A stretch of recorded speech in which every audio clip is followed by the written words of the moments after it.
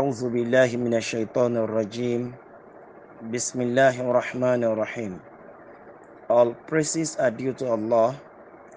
May His peace and blessings be upon Muhammad sallallahu alaihi wasallam, his household, companions, and all believers to the day of accountability. Assalamu alaikum wa rahmatullahi wa barakatuh.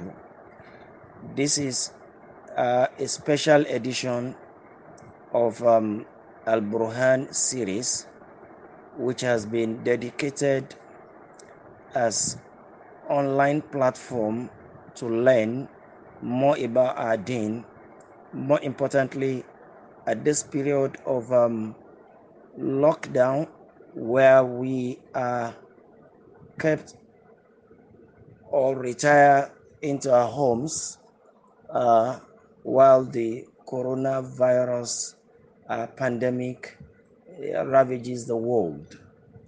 We beseech Allah subhanahu wa ta'ala to save us from this calamity, save humanity, and preserve all our lives.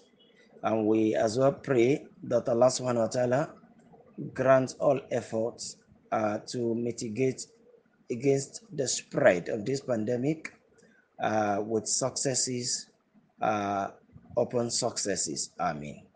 So inshallah, today we are discussing a very relevant topic to the situation that we are in.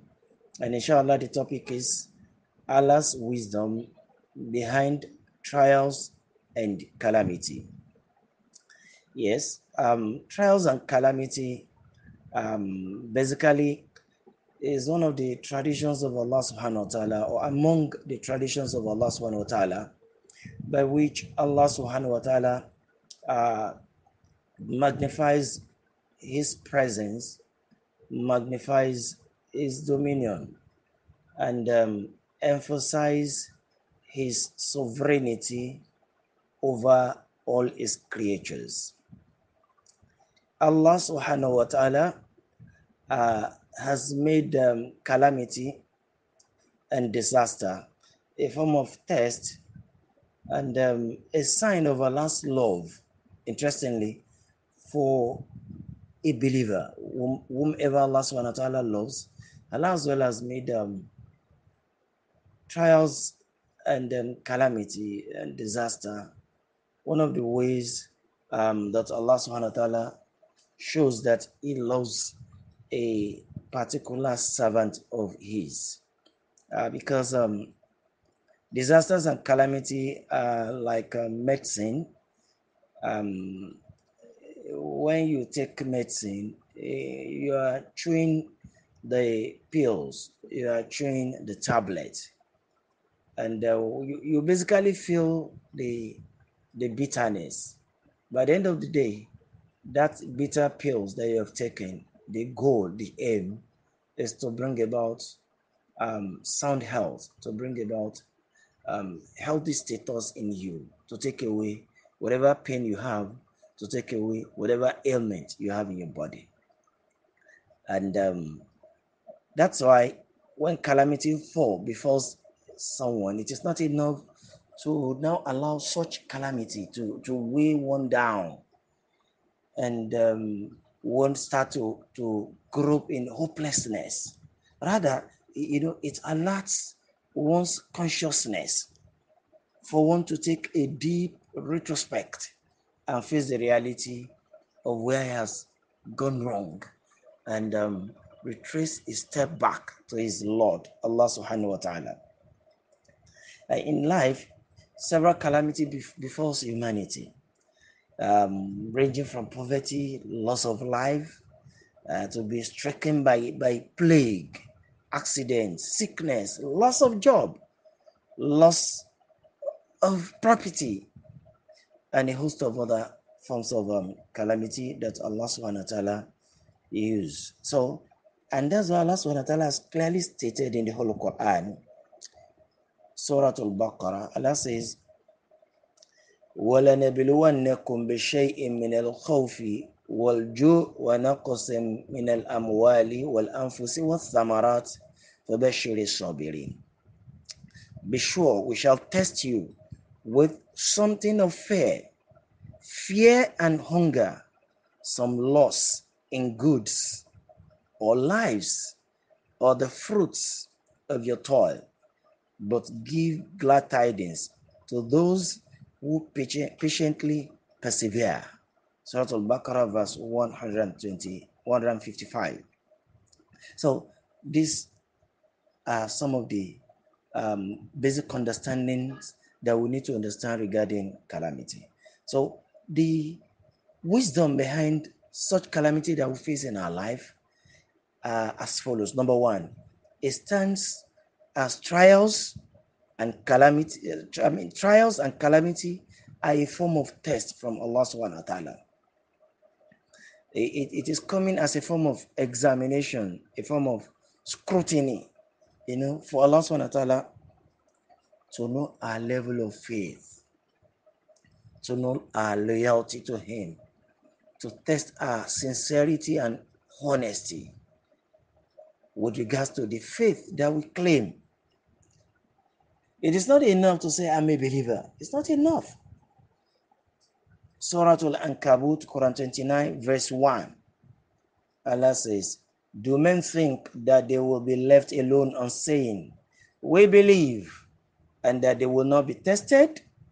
We did test those before them, and Allah will certainly know those who are true from those who are false. So the calamity comes as test. Allah subhanahu wa ta'ala wants to know our sincerity. Just like we take exams in life. When you take exams, tests, to move to the next level. So Allah subhanahu wa ta'ala has placed tests, trials and calamity there for His servants. When He tests their truthfulness, their honesty, then He raised them in rank before Him. He raised them in status before Him, Allah subhanahu wa ta'ala. And that's why Imam Hassan al-Basri, may Allah have mercy on him, he has said regarding calamities and trials, do not resent the calamities that come and the disasters that occur, for perhaps and something that you dislike will be your salvation, and perhaps in something that you prefer will be your doom. And Al-Fadl bin Sahal as well said, there is a blessing in calamity that the wise man should not ignore, for it erases sins, gives one the opportunity to attain the reward for patience, dispels negligence. When calamity comes, it helps a believer to dispel his negligence, his laxity, where he has become nonchalant. When calamity strikes, it alerts his consciousness. It reminds one of blessings at the time of health, calls one to repent, and encourages one to give charity, as said by Al-Fudail bin Sahal. So, in addition to that, the second hikmah, the second benefit or essence of calamity is for blotting the sins of a believer. Yes, through calamity, when calamity befalls a believer, Allah uses that to cleanse his sins. A show of love and kindness from Allah subhanahu wa ta'ala to His servant, His slave. In the hadith as related by Abu Sa'id and Abu Huraira, they have reported that they heard Allah's messenger, may peace be upon him, as saying, never is a believer stricken with discomfort, hardship or illness, grief, or even with mental worry, except that his sins are expiated for him. Yes, sins are cleansed for a believer. Whenever a believer feels any discomfort, when he's stricken by any discomfort, any form of hardship, any form of illness, even grief, sadness, sorrow that a believer goes through, it doesn't come for free. Allah subhanahu wa ta'ala uses that to expiate for him his sins, to cleanse for him his sins. Number three, it as well comes as a signal to one's sins and iniquities. When sins comes, when one falls into sins, mistakes, error, Allah subhanahu wa ta'ala uses that to alert one. Allah uses it to alert one so that one gains consciousness and rises to uprightness. Number four, it exposes human weakness and incapacity. When calamity falls, look at the example of the corona that we are passing through, the corona pandemic presently. The entire humanity, with the level of technological advancement, with the level of development in nuclear power, level of development in artificial intelligence that the world is trending in now. Despite all this advancement in biology, in physics, in chemistry, talk about it. But the entire humanity is being stricken by a virus, and we are counting death after death. Presently, we are talking about more than 30,000 in the world, more than 40,000 persons died because of this little virus that cannot even be visible, be seen using the naked eyes. But Allah subhanahu wa ta'ala through that is demonstrating that liman al-mulkul yawm, who owns the dominion of today, lillahi al-wahid al-qahar, is basically for Allah subhanahu wa ta'ala, the most powerful, the one Lord, Allah subhanahu wa ta'ala. That shows the weakness, incapacity of human being in general. Then number five, calamity comes as punishment for perpetration of evil on earth. Surah Shura, Allah subhanahu wa ta'ala says, and whatever strikes you of disaster, it is for what your hands have earned. But He pardons much. So whatever happens to us, it is out of what we have done. We are facing corona today. We are having challenge with corona today. Humanity at large need to do a check. We need to do a retrospect. We need to repent. We need to know that evil has manifest on land and on sea, as Allah subhanahu wa ta'ala said in Surah Rum. ظهر الفساد في البر والبحر. Evil manifests on land and on sea. بما كسبت أيدي الناس, out of what mankind has earned for himself. ليذيقهم بعض الذي عملوا, out of the actions of man, so that Allah subhanahu wa ta'ala make them taste out of the action. وَلَعَلَّهُمْ يَرْجِعُونَ.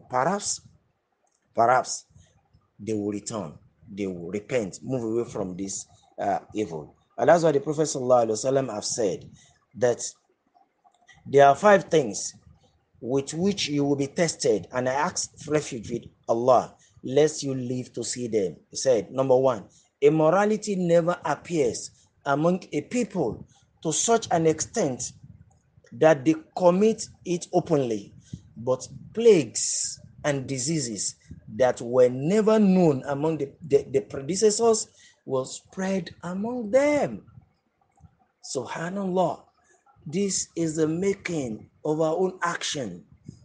This is the making of our own action. The calamity that humanity is facing presently, it is what we have earned from our own doings. So we need to make a retrospect. These are some of the wisdom behind this calamity that befalls man, behind the plagues that spread, behind the sickness that move. But we know that all these calamities are under the dominion of Allah subhanahu wa ta'ala.